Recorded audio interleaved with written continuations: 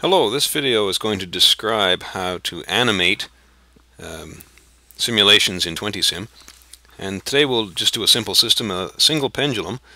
So this pendulum is pinned at point A, it's a center of gravity at point G, an angle theta measured positive counterclockwise with respect to the horizontal, and a total length of 1 meter with point G in the middle.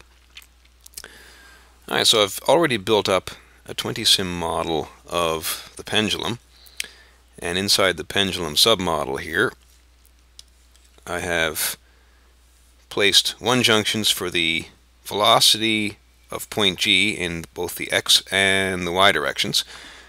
Now those velocity components are expressed in a fixed or inertial reference frame. There's a mass attached to each one junction. There's a one junction for angular velocity. If I integrate that, I get the angle theta. I have a rotary inertia J, some viscous damping, and I define the hinge point A, velocity of A in the x direction, is velocity of G in the x direction, plus distance AG times the sine of theta times theta dot. And similarly, VA in the y direction is velocity of G in the y direction minus AG cos theta dot. All right, so I'll presume that the viewer can get a bond graph to that point.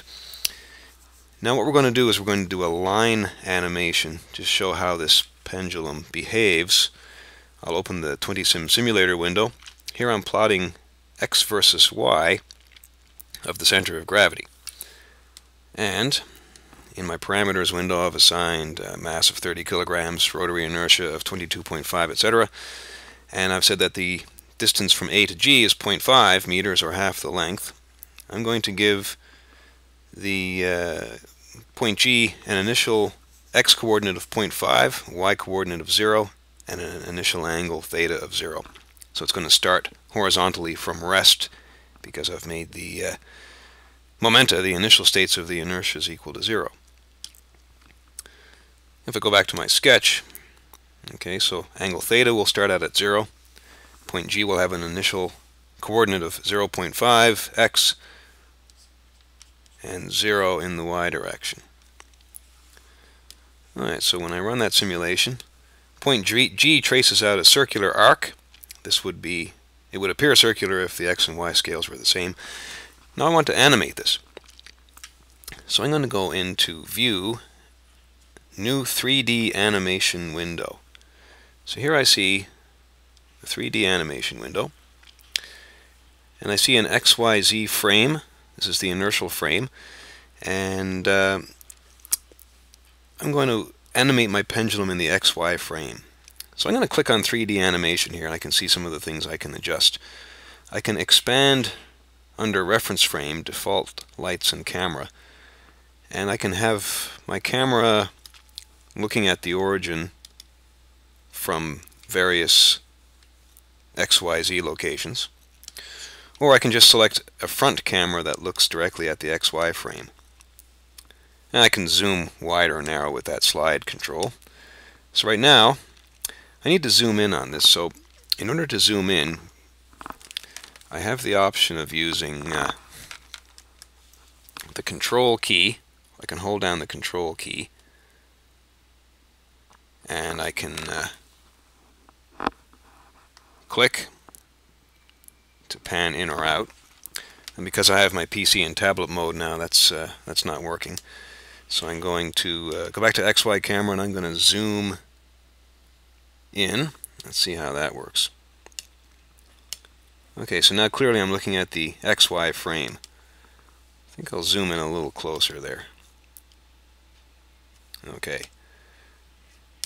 But again, if you've got a keyboard in front of you, control click and your mouse will allow you to either pan or zoom, and shift click and the arrow keys will let you do the other one. So control click mouse and shift click mouse let you pan and zoom with your mouse or your touchpad. Okay, what I want to do now is, in this reference frame, I'm going to right-click on reference frame, and now I can insert either bodies or lines. I'm going to insert a line, and I'm going to define the starting and ending position of that line. Because the pendulum is assumed to be ideally pinned at point A, and I'll make point A the origin, I will say that this line is going to start with an x position of 0 and the y position of 0. Actually, sorry, the values there should be 0, 0, and 0. I can have the start position either as a constant value, or I can have it as a variable. Now I want to start the line at 0, 0, 0. The end position, now in my 20sim model, I'm going to choose the variable option here.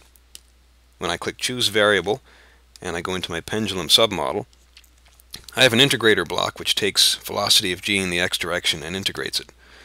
I'm going to take the output of that integration. That will be the position of g x coordinate. I will choose a variable for the y position, which is the output of my integration of velocity of g in the y direction. And the z position, well, I can just make that value equal to 0. It's a two-dimensional simulation we're doing here. Okay, well, other things I can do, I can go in and I can edit the color. I just clicked on choose static color. It defaults to white, which is hard to see against the white background of the dialog box. I'll choose blue. And I can choose various textures, materials, something which applies a bit more to rigid bodies than lines. Okay. Now I have a line in here under reference frame. So I don't need to define the orientation of the line. It's just going to draw the line from point A to point G. And the angle theta will be whatever it ends up being. So I'll click OK here. Here I can see my little line. Now I'll run the simulation again. Okay, it's a very fast simulation because it's a very simple model. Down here on the bottom I have a set of play controls which are green. And I can play back at real time, 1/8, 1/4, a half. I'll choose a half real time and I'll hit play. And now we can see the pendulum starting at a horizontal position, swinging around, not quite to horizontal in the other direction because I have some damping in there. And eventually it'll settle out to an equilibrium position that's just hanging straight down. Now if I had a double pendulum, I could just draw another line from the beginning of the second link to the end of the second link. So any simple mechanisms, slider cranks, 4-bars, etc., are fairly easily animated using this line animation. So in the next video I will talk about bringing in a rigid body instead of the line, and in that case we'll have to define the orientation matrix as well. Okay, so hopefully that'll be of use to you, and thanks for watching.